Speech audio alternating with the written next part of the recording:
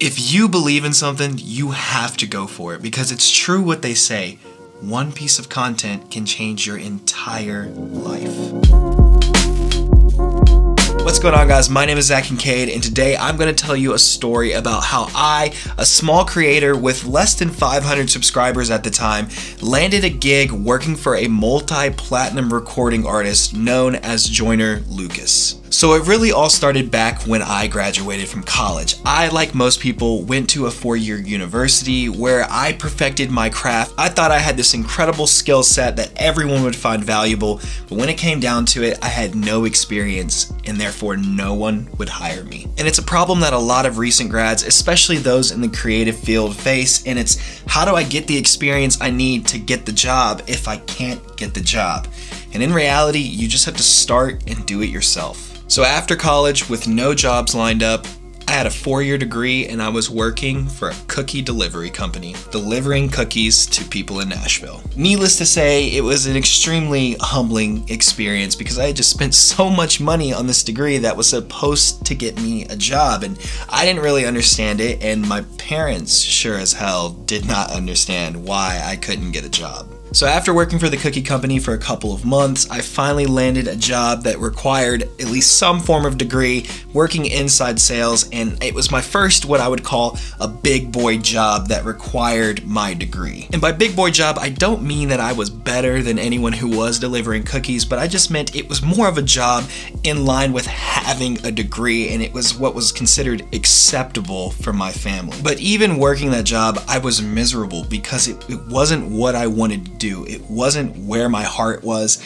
and I knew that something had to be done because I could not do this. I could not do sales the rest of my life. So what I decided to do was start working more on YouTube, and I had created this YouTube channel my senior year of college just to kind of document my life with my friends. This channel used to be a car channel, and that's because it was really just something I got to do with my friends and have fun. A lot of my friends growing up were really into cars. I'm really into modding cars, so we decided let's just do this and have fun together, and that's all this was. I never really thought of using it as a way to not only be a business, but to market myself as a creator. That all changed with one video. I remember I was sitting in the bedroom of my childhood home because I had to leave my apartment that I couldn't afford anymore. And I see Joyner Lucas's ISIS video, and at the very end of it, it said written and distributed on Tully. So after watching the music video, I dove into the app and I created a YouTube video on it talking about why I thought every artist should have it. And I had less than 50 subscribers at the time. And honestly, that video kind of flopped at once. And so the short-term growth on it was nothing. But what I didn't know is that it would actually pick up and be one of my best performing videos of all time. So fast forward 2 years to March of 2020, where I was laid off from my job because of COVID-19. Really didn't know where my next move was, so I decided let's just make more content for YouTube because it was something I enjoyed doing. And so I created another video about how Tully was acquired by Sony. I made a song from start to finish using one of Tully's free beats, and these videos started to gain a little bit of traction to the point where I was contacted by a representative of Joyner Lucas. They told me that Dhruv and Joyner had seen my first video that I'd made literally about 1.5 years ago at this time, and that they were interested in speaking to me. I think I had less than 250 subscribers at the time. The number really doesn't matter. What does matter is I was a no-name, and the next thing I knew,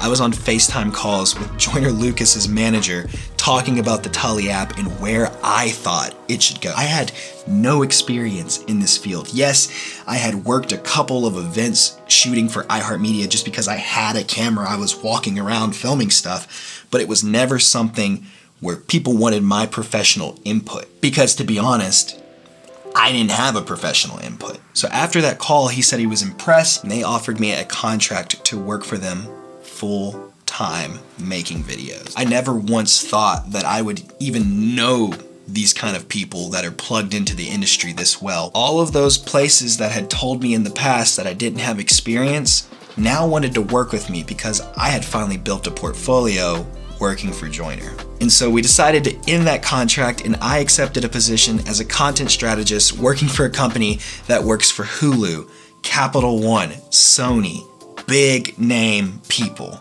And I'm still underqualified, but what they saw was my passion and enthusiasm for creating content and learning how to be successful. And that is the point I want you to take away from this entire video. It's not about what kind of training you have, whether you have a degree, whether you do this, or not even really about who you know. It comes down to, are you creating content? Are you constantly working on yourself and putting yourself out there? Because I guarantee if you do that long enough, results will start coming back to you. And your life could literally be changed with one piece of content. And I know that because mine was. If it was not for this YouTube channel, for all of the people who have watched my videos, for those of you who have subscribed, I would have never learned any of what I know now. So for those of you who are subscribed and have been watching me for a while now, I just want to say thank you from the bottom of my heart, because even though at the time of this recording I have less than 2,000 subscribers, I can say that for the past year and for the foreseeable future, I am a full-time creative now. And I couldn't be happier. So if you believe in something, go for it. Put yourself out there. You really never know who's gonna see it or what kind of doors it could open up. So if you've enjoyed this video or you found it even the least bit inspiring, please leave a like if you want to see more videos like this, or if you want me to go deeper into how I've gotten where I am now and how you can possibly do the same thing. Go ahead and subscribe and leave a comment down below if you have any questions.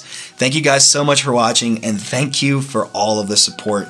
It means more than you will ever know, even though it's just a small number of you. That's it for this one, and I'll see you in the next one.